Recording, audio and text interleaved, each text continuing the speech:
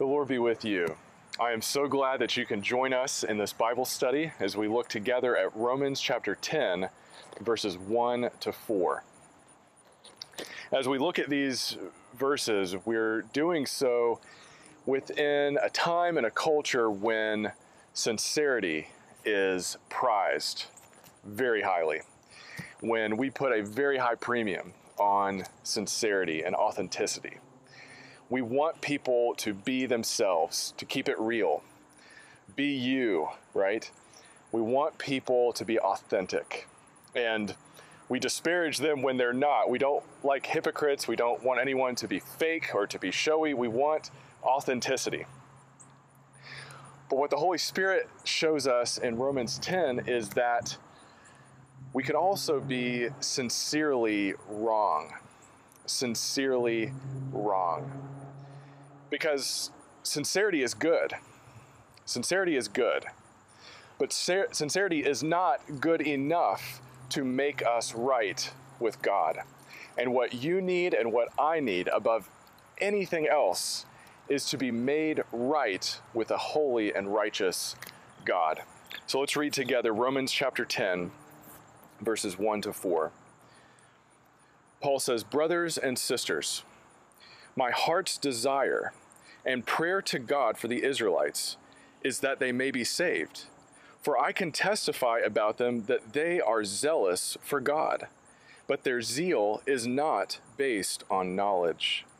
Since they did not know the righteousness of God and sought to establish their own, they did not submit to God's righteousness. Christ is the culmination of the law, so that there may be righteousness for everyone who believes." Sincerity is good, but what is insufficient and lacking about sincerity?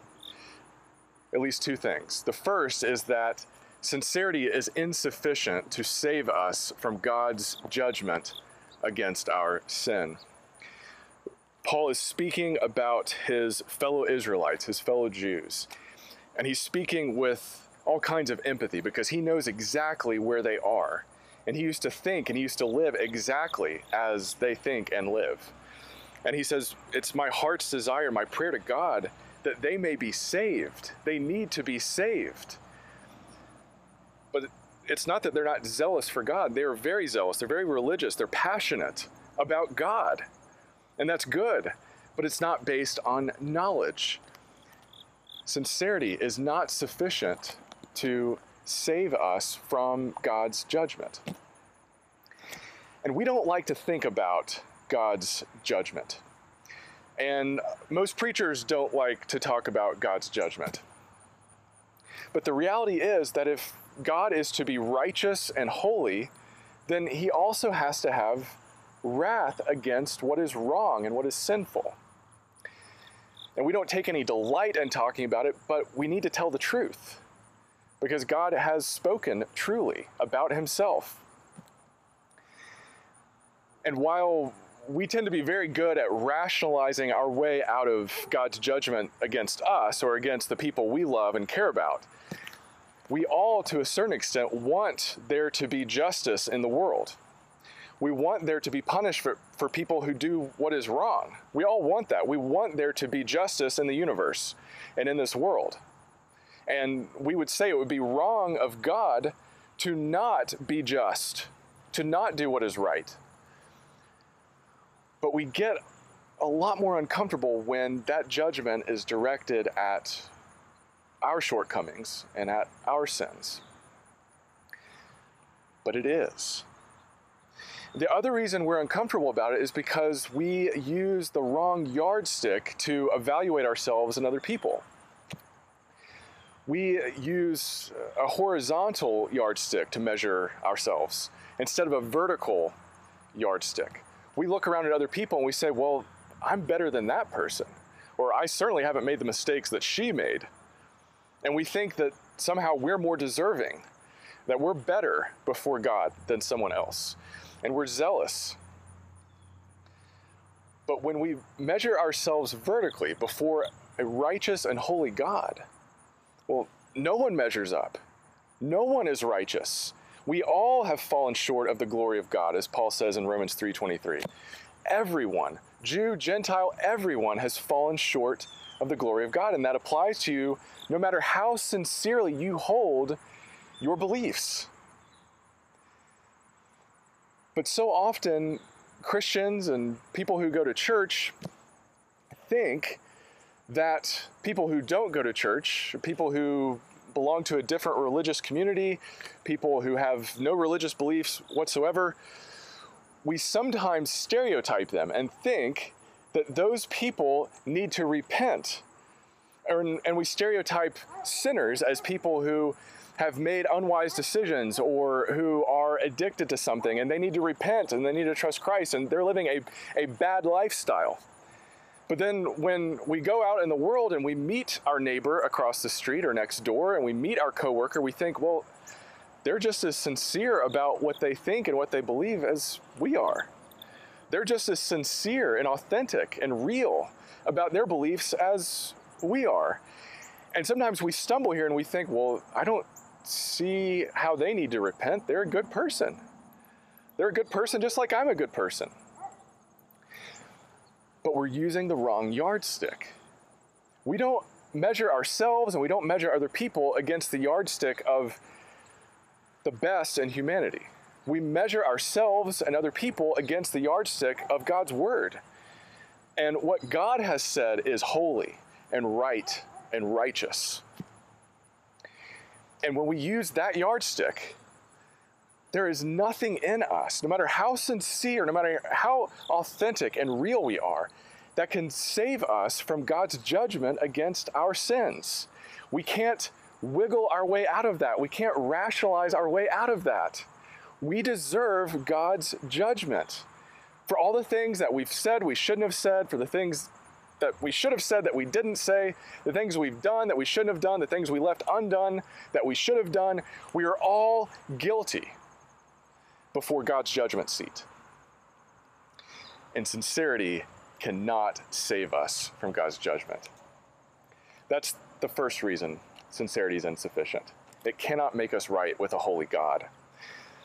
But the second reason is that sincerity is insufficient to satisfy the demands of God's righteousness, what God defines as righteous and holy. Paul says, "For I can testify about them that they are zealous for God." They are passionate. But their passion, their zeal is not based on knowledge. And that knowledge comes down to knowing the person who perfectly lived out God's righteousness. Verse 3, "Since they did not know the righteousness of God and sought to establish their own, they did not submit to God's righteousness." They did not submit to God's righteousness. Any human effort to try to establish righteousness, to prove ourselves either before God or according to some moral standard, will always fall short. And we need to be really clear that there are atheists and there are agnostics who are totally sincere in what they believe.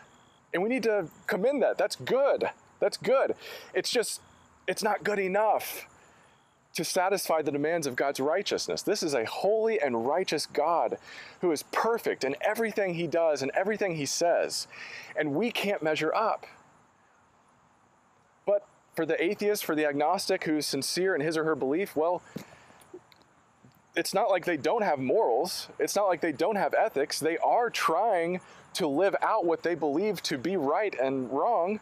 They do have standards, and those standards have to be derived from the things in this world, from what popular opinion says or what the best of human philosophy can come up with, because they can't acknowledge that God has revealed and said this is what is right and wrong.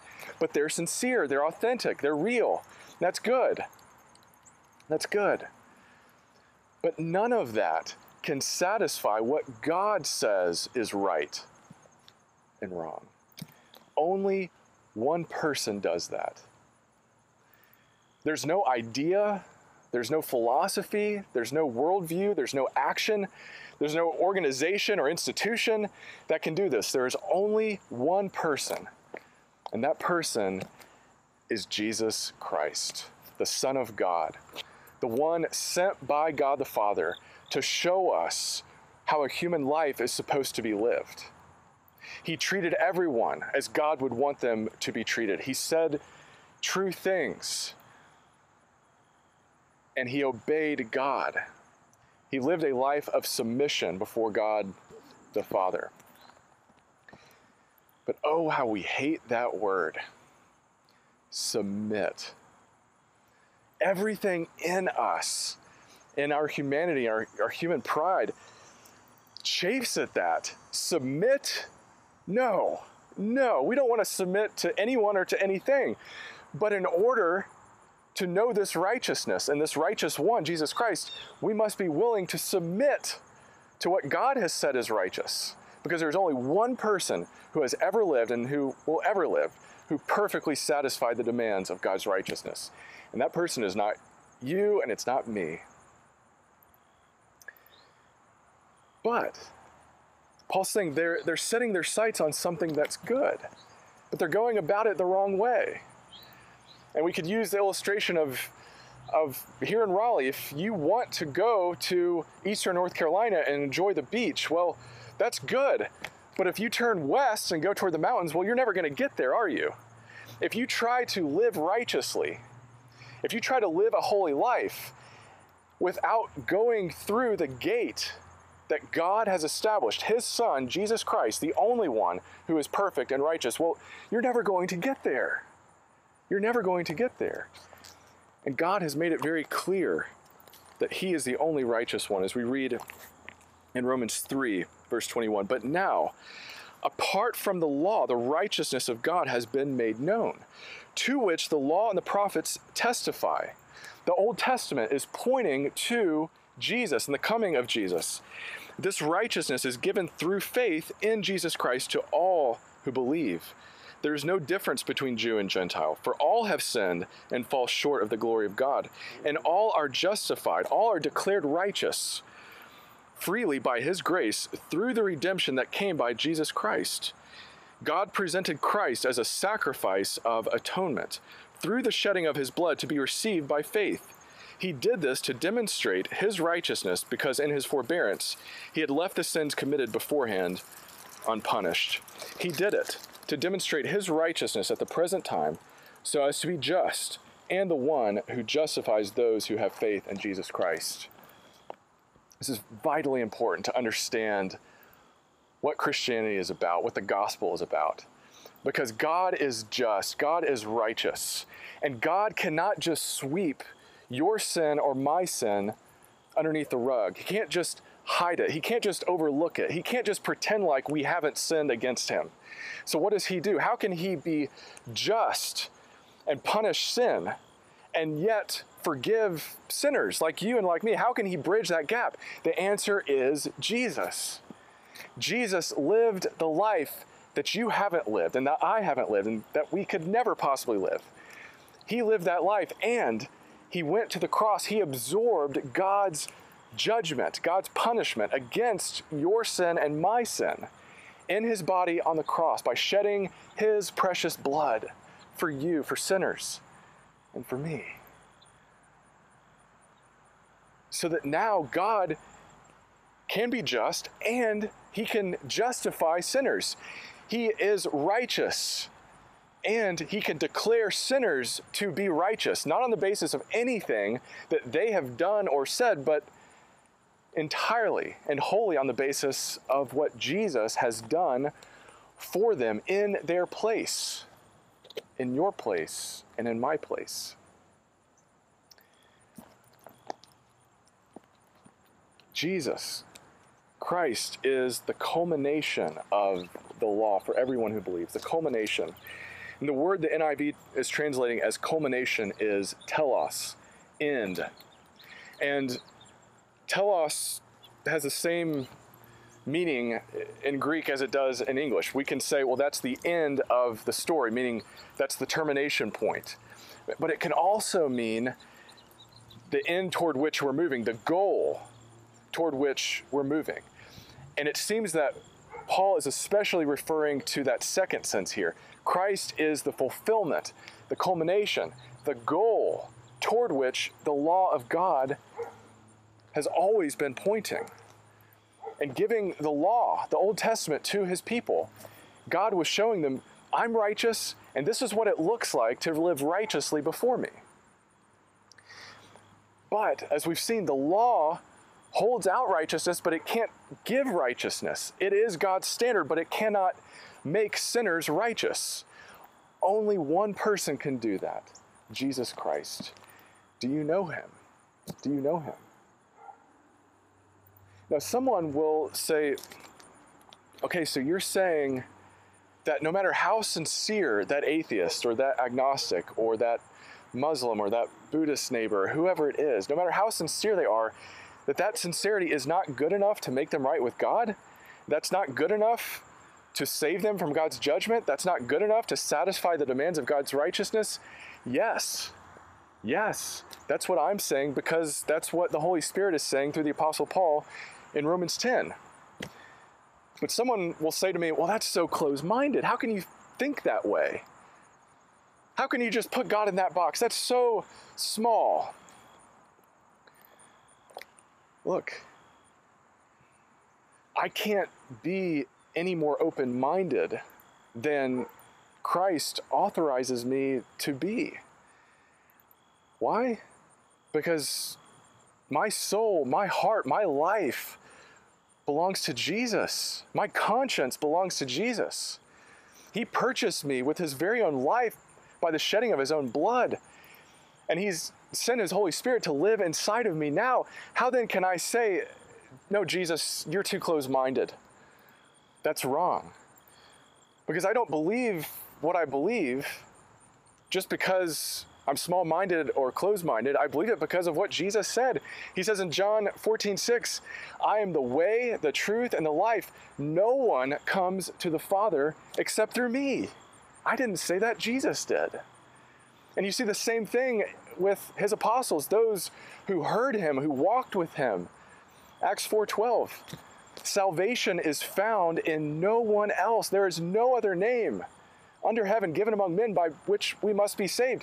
Jesus is the only way to be saved from God's judgment against our sin and to satisfy the demands of God's righteousness. There is no other way. Yes, this is exclusive. Yes, this is hard. Yes, this is unpopular. Yes, it's uncomfortable to say that or to hold that belief in the midst of this world.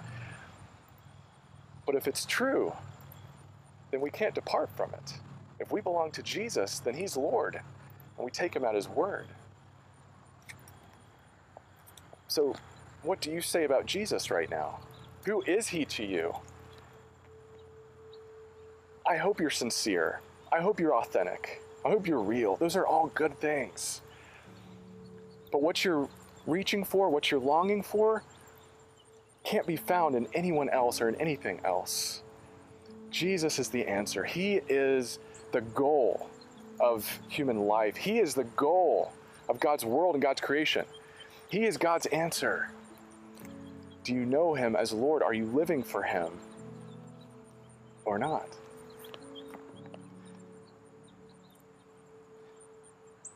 In the Gospel of Mark, we're told about an individual who comes up to Jesus and says, good teacher, what must I do to inherit eternal life? What do I do? And Jesus says, why do you call me good? No one is good except God alone. You know the commandments. You shall not murder. You shall not commit adultery. You shall not steal. You shall not give false testimony. You shall not defraud. Honor your father and mother. Obey the law. Teacher, he declared, all these I have kept since I was a boy. Jesus looked at him and loved him. One thing you lack. Is Jesus saying that to you today? That's great. You're sincere. You're passionate. You have a cause. That's wonderful. But one thing you lack. Go, sell everything you have and give to the poor, and you will have treasure in heaven. Then come, follow me. Jesus is saying, whatever it is, if it's your wealth, if it's your family, if it's your job, if it's your career, whatever it is, whatever is keeping you from wholeheartedly submitting to me as Lord and as Savior, You got to get rid of that and come follow me." But at this, the man's face fell. He went away sad because he had great wealth. Do you lack one thing? I pray that this day, no matter where you are, no matter who you are, no matter what you've done, no matter what you haven't done, I pray that this day the Holy Spirit would speak to you and would bring you to Christ, to see him as Lord and as Savior, as your righteousness before a holy and righteous God. Let's go to the Lord in prayer. Dear Lord, we confess before you that our good intentions, our best efforts, our sincerity, it's not enough. We think it's enough and we act like it's enough and we live as though it's enough. But we confess, Lord, that it's not. We confess that there is only one way, there is only one person who is capable of saving us. There is only one person who perfectly lived the human life. We confess that his name is Jesus Christ, our Lord. And so I pray, Lord, for everyone hearing this message, that we would all trust in him, that we would see him as our only hope, as our only way to be made right with you. Not because of anything we have done or said, but entirely because of what he did on the cross for us and because of what you did in raising him from the dead. We confess him as Lord.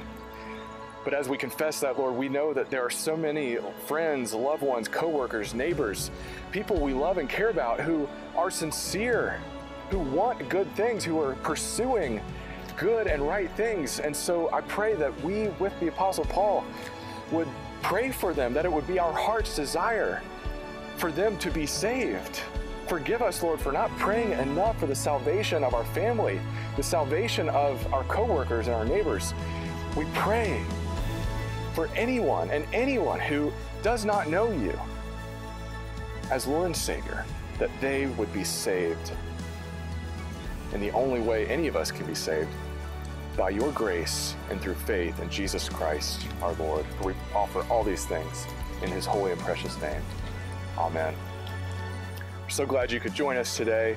Be sure to subscribe on YouTube, like and follow us on Facebook. If you have any ministry needs or questions, reach out by email. Have a wonderful week.